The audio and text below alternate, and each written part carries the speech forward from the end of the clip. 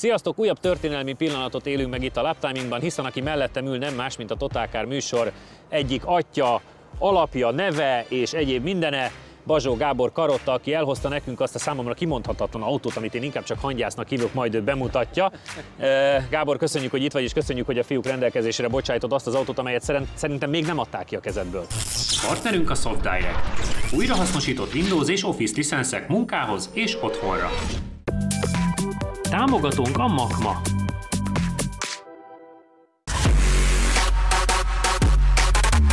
Támogatónk a Modell és Hobby, a modellautóbázis.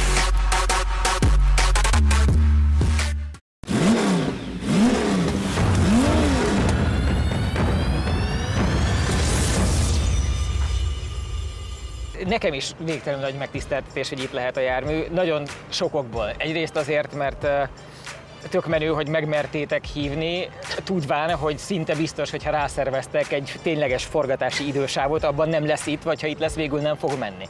És azért ez egy nagy kockázat ebben az iparágban. És annyiban nem igaz, hogy még soha nem adtam ki a kezeim közül, hogy vezette már pályán egy alkalommal, szintén hozzátok méltó szakember, tehát hogy összességében nem lesztek rossz társaságban, mert hogy a kis Norbi ment vele csak, a Pannonia Ringen egy sok szempontból a mostanihoz nagyon hasonló alkalommal, mert akkor is az volt, hogy az egy egésznapos tájmetek rendezvény volt, ahol az első körben szétrobbant a bal féltengely, és én a rendezvény teljes ideje alatt Győrbe mentem kölcsön féltengelyt szerezni, amit aztán Balázs a szerelő hősiesen kicserélt. Még pont vissza tudtam menni arra, hogy egy darab értékelhető köröm legyen a nap végén, azzal megcsíptük a harmadik helyet. Majd lejöttem, mert vége volt a versenynek, ott kolbászolt a kis Norbi, és megkérdeztem, hogy nincs kedve elvinni. És mondta, hogy de végül is, hát az is egy olyan jó program, mint bármi más, és akkor néztem, hogy a naplementében így egyikről a másik után, és addig mentem, eddig kifogyott belőle a benzin. És akkor bezzeg minden működött, alatt nem esett szét. Egyébként ilyen time-attack-eken használod, mennyi ideje építed az autót?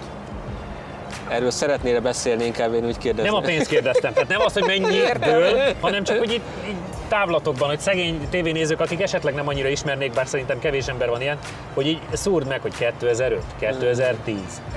16 éve birtoklom, tehát 2002-ben vásároltam, és volt az életének az első szakasza, amikor veterán autóként próbált létezni, azt az épülésben nem számolnám bele.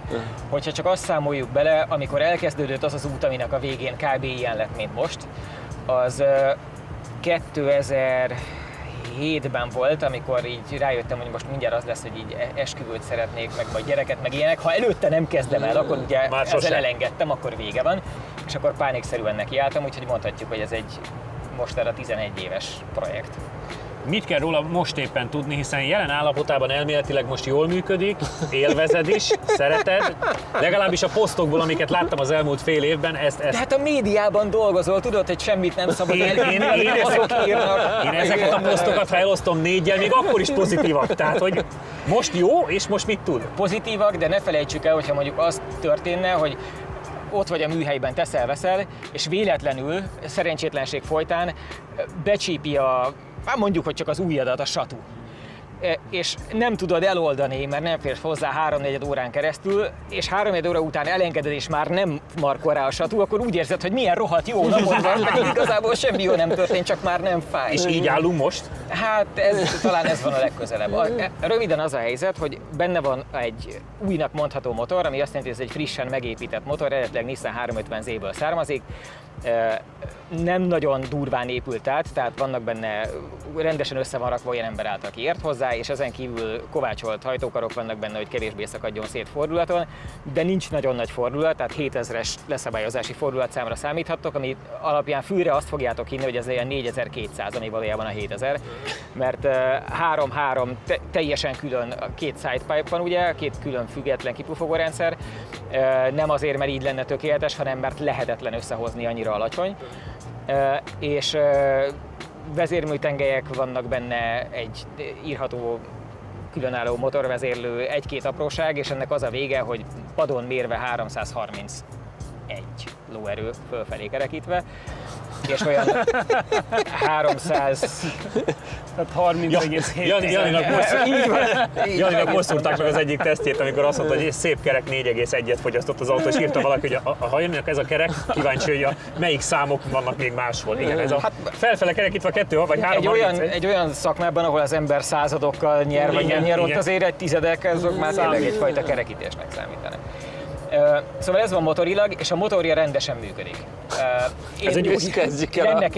Lenne kedvem hozzányúlni dolgokhoz, olyan még mit tudom, én szívesen engedném 300-zal följebb a leszabályozási fordulatot, hogy ne az legyen, hogy pont a teljesítmény csúcson megáll.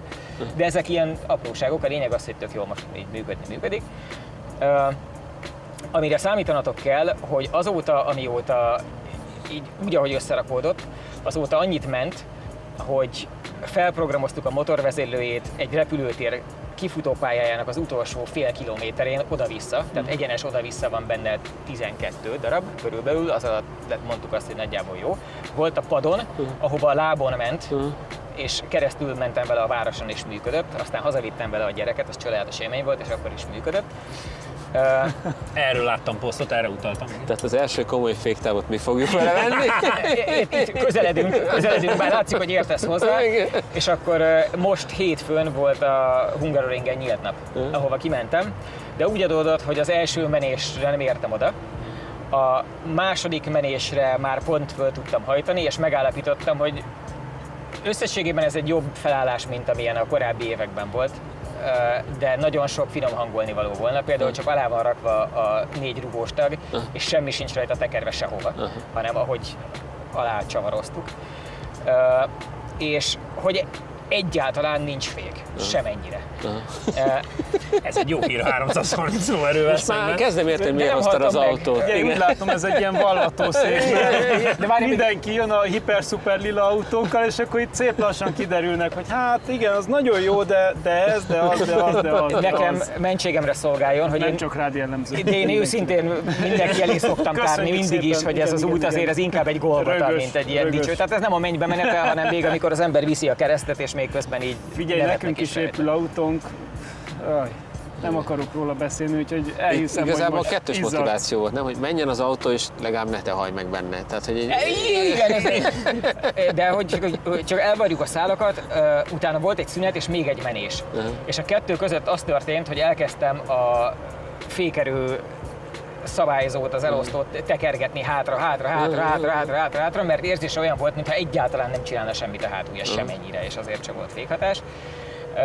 És így kiszámoltam, hogy kattanástól kattanásig kb. 37-et tudtam rajta tekerni, úgyhogy olyan jó közelítéssel 19-et tekertem hátrafelé, hogy nézzük meg, hogy így mi történik.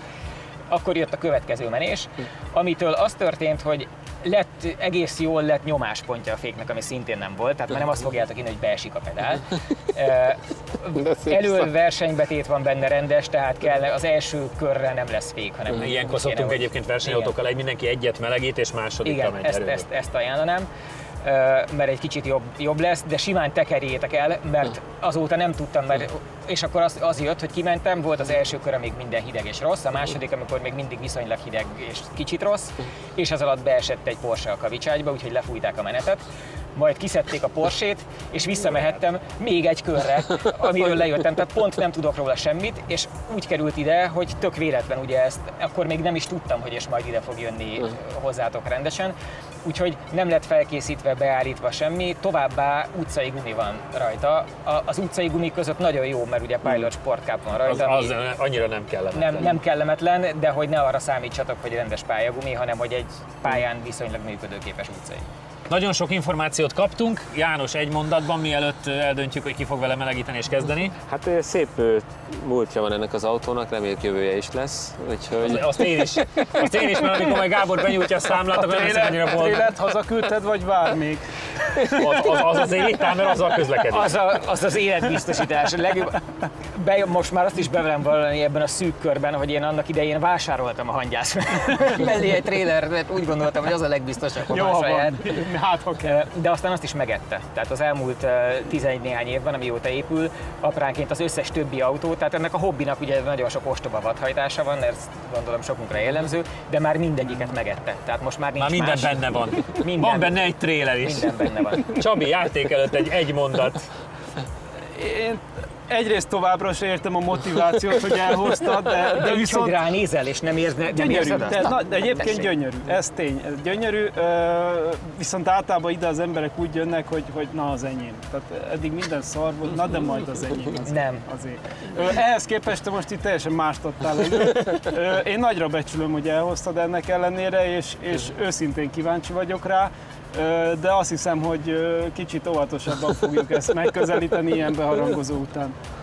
Nekem azt kell, hogy tudjátok még, hogy ez egyfajta ilyen evangelizáció is a részemről, hogy szeretem megosztani az örömömet. És a bánatomat is, a bosszúságot, de mondjuk fogjuk rá, hogy az örömet. És szerintem tök fontos, hogy az embereknek meglegyen, hogy ennyire szép régi versenyautók léteztek valamikor, bár ennek ugye nagy csak a héja az.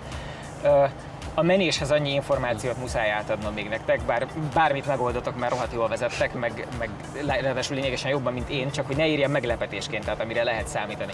Egy elég radikális sper van rajta, ami a féktávon is szeret összezárni, kigyorsításnál meg pláne szeret összezárni, és az sincs finoman beállítva, tehát van benne egy kicsit éles ilyen ütésre jellegű átmenet időnként, de ez üzemszerű. Illetve azt fogjátok tapasztalni, hogy elképesztően szűk a váltókulissza, olyan, mint egy Mazda MX-5-ösé, csak erővel működik. Tehát, hogy nem olyan finom hozzá, hanem egy akadósabb, darabosabb, de nagyon szűk kulissza.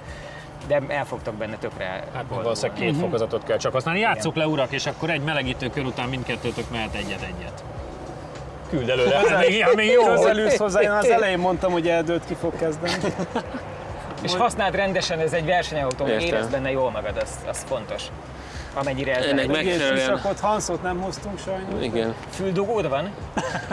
Nincs, de hát csak azt az egy kört csak kibírom valahogy. Hát, nem? Legalább egy ilyen fülbedugós. Hát de te anélkül melegítetted. De én nem tudtam. Tehát én azért be se voltam kötve, mert nem tudtam, hogy az a feladat, és ráadásul nem nagyon forgattam ki, nagyon kegyetlen. Ugye az van, hogy a kipufogócsőnek a vége és a füled, az egy 41 centire van egymástól kb. Hát ha visszajövök és nem tudtok velem beszélgetni, akkor csak emiatt lehet. Majd írásba is beadhatod a véleményedet. Igen, bólogatok. Én a nehezített pályára való tekintettel egyébként adnék nekik egy extra kört még. Tehát szerintem érne 2-t menni és utána egy mértet, mert nem lesz könnyű megtalálni, vagy akár 3-at is. Ameddig úgy érzed, hogy már nagyjából tudod, mi történik. Simán. Délután 4-kor ültök itt, vajon ki jön? Melegítse akkor nyugodtan 2-t. Bármennyit.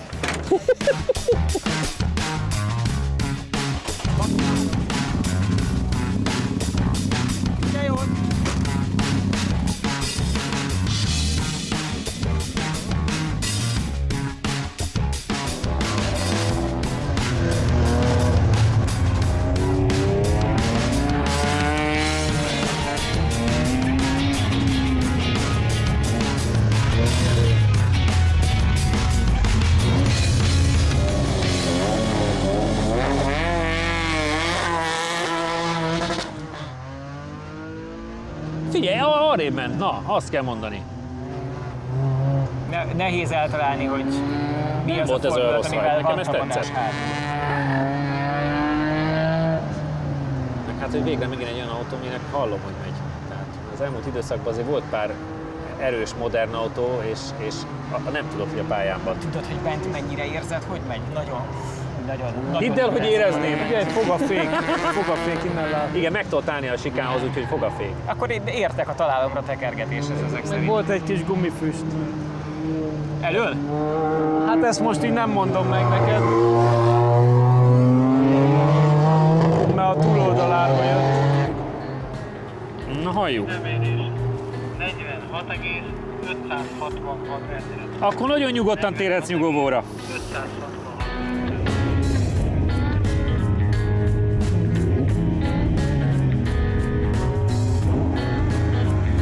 Szerintem most maradj csöndbe úgysem. Ahhoz képest, hogy nincs kész végül is, nem is olyan. Nagyon jó. Ez elég ígéretes. Valahogy préseljük ki Jánost, és te meg préselődjél be villámgyorsan, mert hogy addig úgyse tudunk beszélgetni, amíg itt van.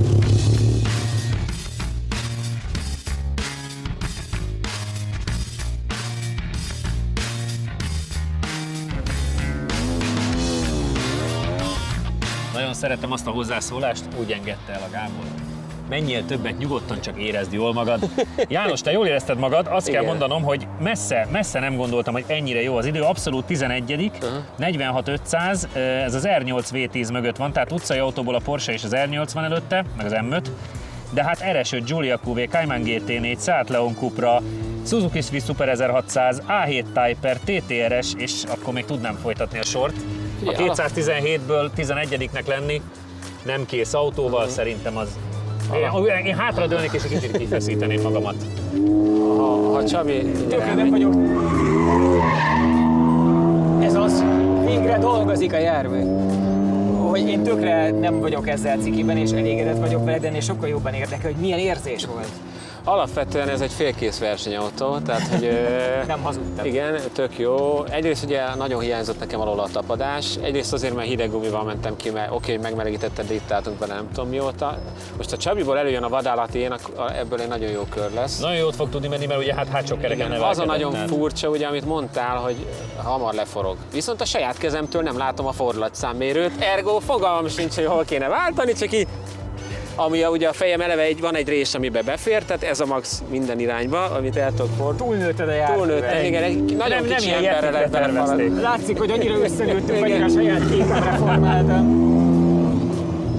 Úgy látom, odaáll a rajthoz. Igen, viszont tök jól megy, nagyon őszinte, főleg a spere, az nagyon tetszett, hogy tényleg ahogy játszol vele, úgy forgdogatod szépen a hátulját.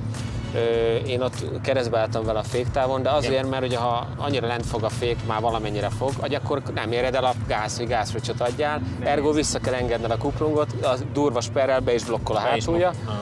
És akkor az... Én úgy tudok gázfröccsöt adni vele, hogy nekem a cipőmnek, tehát nem a sarkamat tudom rárakni, hanem a cipőm oldala beakad a gázpedál oldalába, és azzal pont tetszik. És azzal rúgsz egyet. Ez jó, az oldalába, tehát nagyon jó.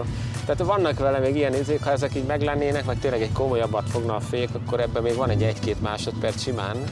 Mondjuk, hogy ha van benne 1-2, akkor meg azzal már nagyon-nagyon komolyba. Tehát nagyon őszinte autó, csak tényleg egy kicsit úgy állítgatni kéne.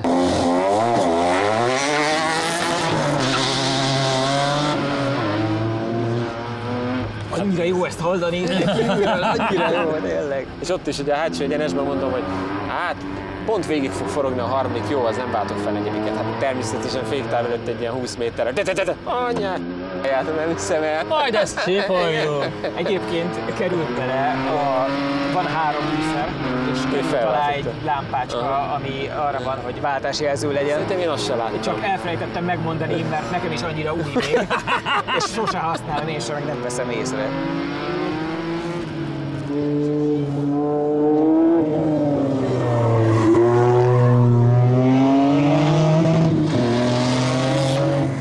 Szerintem a te köröd jobb volt, de meghalljuk. 46,134 ezer. Nem, ez volt a jobb. 46,134 ezer. Az még 2 abszolút helyet számít, tehát még a BMW M5-öt és az R8-at tudja megverni. Azért, ugye? Na ezt mondtam előbb is, ez a mozdulat. 330 lóval. Igen. Ja, az érdekes. Azt még szeretném hozzátenni, hogy mivel ugye lent van az eleje, meg nem ismerjük, hogy rugózik, ugye ezzel abszolút nem támadtuk a rázóköveket, tehát én ott nem úgy mentem át a lassítónak, hogy szoktam, hanem csak úgy itt egy picit, ott egy picit. Tehát hogy azért mondom, ebben még van bőven. Az mutatja, hogy jól érzi magát, hogy nem megfordult és visszajött, ami a szabály, hanem még elment játszani egy kicsit.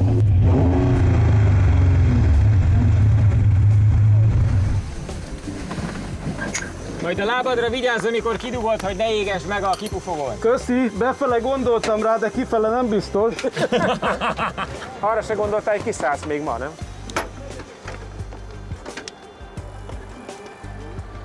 Figyelj, szerintem nem állsz olyan rosszul. Na, még 11 év, és ebből olyan jó autó. Próbálok nem úgy viselkedni, mint egy ilyen 6-7-es Foxy a teniszlabdát. Na. Ugye első jó hír, hogy túlélte az autó mindkettőnket. Igen. És szerintem tök jól áll igazándiból. Nyilván futóműben kéne állítgatni, meg én a speren is állítanék, mert most farolgatni jó, de kigyorsítani nem. De egyébként nagyon kellemes meg volt az kéne rá igazság. még az a plusz tapadás, ami amit még a slick tudna okozni az Hát utcai jó, gumihoz. persze, ez tök normál. Lehet, hogy akkor már ki tudsz jobban gyorsítani, de túl agresszív a Sper. Szerintem ahogy hozzáérsz a gázhoz, finoman, tök jó kezelhetően, de egyből úszik a hátulja. Bizony. Élvezetes, ha arra nézed, akkor tök jó, ha köridőt akarsz, akkor nem az igazi. Egyébként 4 tizeddel jobb, tehát 46,100, ez még pont arra volt jó, hogy az R8-at és az M5-öt is le tudod verni vele. Abszolút 9. idő. Azért az azt gondolom, hogy a félkész versenyautóban nem olyan rossz. Figyelj, marha jó, ezt vezetni kell, ezt az autót, úgyhogy tök király. Szerintem jó úton halad, még néhány év és király lesz. Úgyhogy... A végére még odaszúrt egyet. Igen, ez nem beszúrás, hát ugye csak idősávot nézzük. A leghálásabb vagyok ezért, mert ezt most mindenki hallja, meg bárkinek elküldöm Otthon a linket, is és otthon is hallják. Hallott Sajnos, szívem? drágám, még dolgozni kell. Azt mondták, Szinte Magyarország kész. legkiválóbb autóversenyzői közé tartozó illetők azt mondták, hogy még évekig kell rajta dolgozni. A gyerek nem kap új ruhát. De be kell fejezni. Megmondták, hogy be kell fejezni. Nem maradhatok szégyenben. Még egyszer nagyon szépen köszönjük, hogy elhoztad, és akkor egy nagyon kellemes 1962-es stroptükkel, ahogy szoktuk csinálni, már is egy pillanat múlva Gábor nem lesz itt, és áttérünk a másik autóra. És már is itt vagyunk, ahogy már korábban említettem, áttérünk egy olyan termékre, amellyel én fiatalabb koromban versenyeztem. Igaz, nem ezzel a változattal, mert ez már turbomotoros, én egy szívóval kezdtem a rallizást, egy ilyen kasznis Astra OPC-vel. János, mutasd be, mit kell tudnunk. Én úgy tudom, hogy széria az autó, de azért ez a szériák között abban az időszakban nem volt egy rossz kocsi. Támogatónk a Modell és Hobby, a Modell Autóbázis. Támogatónk a Makma. Támogatónk a Rédei és Pál ügyvédi iroda, az építőipari projektek fedezetkezelés és ingatlan jogszakértője. Támogatónk a Data Expert. Adatokat csak tiszta forrásból. Partnerünk a SoftDirect. Újrahasznosított Windows és Office licenszek munkához és otthonra. Támogatónk az Xperion Kft. Hát alapvetően igen, az OPC gyakorlatilag ezzel meg annó az Afirával kezdődött el. Ugye igen, még én is vezettem a te neked azt az OPC-et. Hát az egy ilyen kis sima szívó volt, szerintem az nem volt annyira izgalmas, mint ebben mondjuk 7 liter turbo 200 ló. Ezekben sincs per, tehát hogy azért ez még nem az a korszak, de szerintem ugye mentünk Zafira OPC-vel, és az is egy élvezhető valami volt. Ugye ezek még könnyű kasznisok, Igen. tehát hogy akár még jót is mehet, egy egész ígéretes állapotú gumi is van rajta, úgyhogy... Emlékeim szerint én 54-et ment az Afira, nyilván ez egy másik másodperc, mert azért laposabb. Mit várunk tőle, Csabi?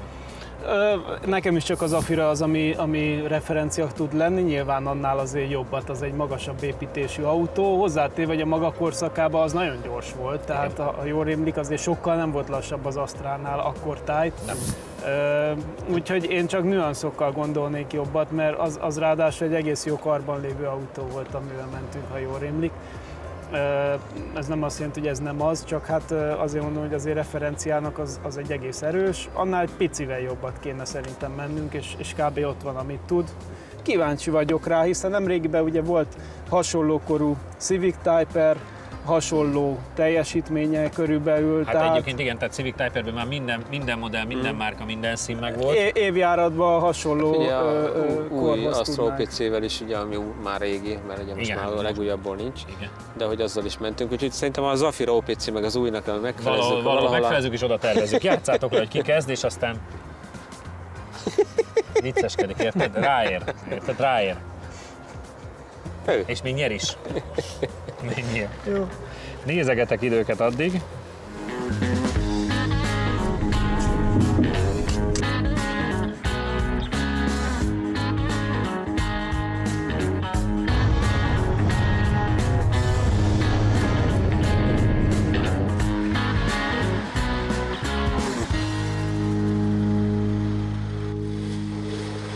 Egyébként ilyenkor az a nehéz visszaállni egy ilyen autóra.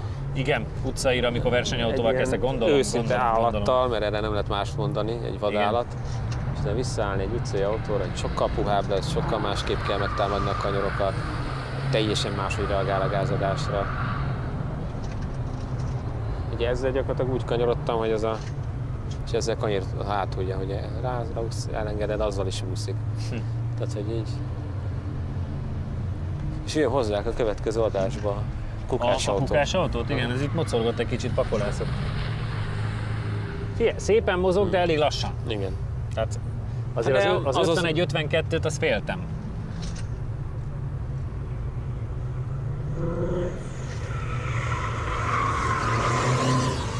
Nincs per. Nincs per, igen, tipikus 3-szor gyorsítunk ki. Na halljuk. Időmérés 54,570 ezred. 54,570 ezred.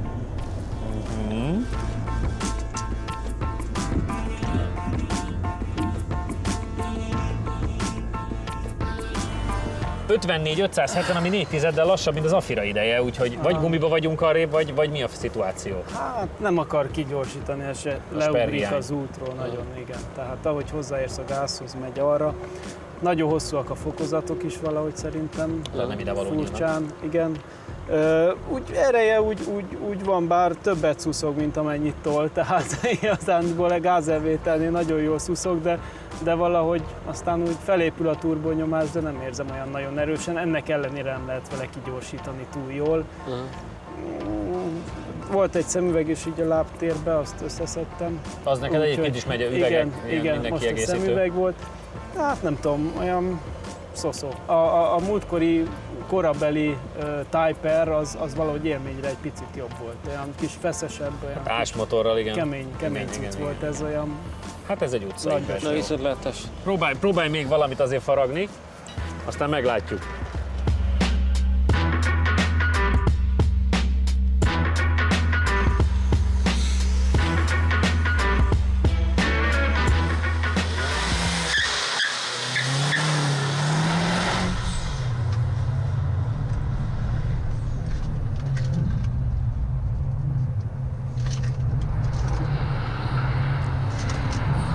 A mozgás egyébként, azt nálad is néztük, hogy ahogy mocorog a pályán, meg ahogy kinéz. A kanyarban jó, gyorsítani nem.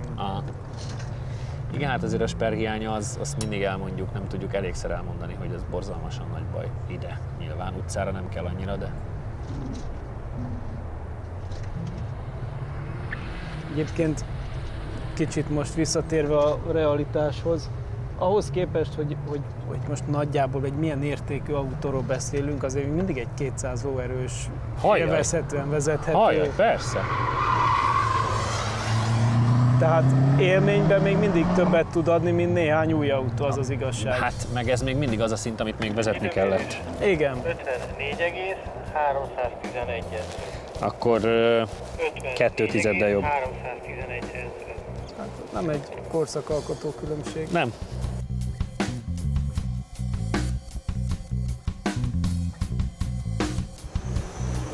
Egy jó erős 2 tizeddel tudtad megverni a Csabit, rosszul is érzi magát, látom rajta. Igen. Akkor ebben ennyi van nagyjából. Így viszont azt tudnám már mondani, hogy már csak 2 tizedre lenne az Afirától lemaradásban sem. Furcsa, olyan hirtelen jön meg az ereje, nem tudom, mert a kanyarokban meg néha olyan volt, mintha nem akarna gyorsulni, aztán amikor tényleg így rálépsz, hogy akkor viszont gyorsítsunk ki, akkor meg így elesik az ívről. Tényleg egy korabeli turbomotor és a sper hiánya az így mindent összead, így, hogy ne lehessen vele kigyorsítani. Nagyon nagyok a lépcsők, tehát itt egy 2-es leforog, felveszed a 3-ast, és akkor így nem történik. Tehát onnantól már alig gyorsulunk, általában sűrűbben szokták kiosztani a fokozatokat. Úgyhogy ilyen furcsa kettősség van ebbe az autóba. Látszik, hogy ez az egyik első OPC modell volt, tehát innentől azért még fejlesztettek bőven. A végén pedig oda jutottak, hogy az új az meg tudott ugye 47-8-at, úgyhogy hát igen. Igen. Szerintem a gumis a legjobb most már rajta, tehát hogy nem volt az az őrült kanyar sebesség, tehát az a tapadás. De alapvetően szerintem, hogy a korabelében szerintem egy jó autónak számíthatott, ugye a Civic, amivel a múltkor mentünk, az elég rendesen reszelt volt, meg olyan gumi volt rajta, hogy úristen. Igen. Úgyhogy azért illet volna ez Afirát megvernünk vele, hát most ez nem jött össze. A Hangyász esetében olyan érdekesség esett meg, ami már nagyon régen, vagy talán még sosem. A két fiú centire azonos mennyiségű utat tett meg a pályán. 2,699 ezred alatt Csabi a jobb rajtjának köszönhetően eléri a 60-as tempót, ami nem rossz eredmény, de nyilván az összkerekes kocsiktól azért elmarad. Csabi jobban kihúzatja a fokozatokat és kevesebb esetben dadog bele a leszabályzásba, Jani pedig bátrabb próbál lenni, így a sikán előtti későbbi fékezéssel övé a max sebesség 125,55 km/órával. Csabi a sikánon jobban menti át a sebességet, és a rajtban is jobb, ezzel nyer. Sajnos mindannyian többet vártunk a G Astra OPC-től.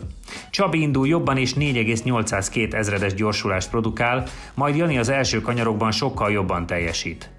Jani az egyenesben később vált fel, ezzel előnyhöz jut, és a 104,16 km/órával el is éri a max-sebességet, azonban sajnos ez eléggé alacsony érték. Amíg nem vagyunk a képernyőn, addig keresetek bennünket YouTube, Facebook, Insta, mindenhol ott vagyunk. Sziasztok!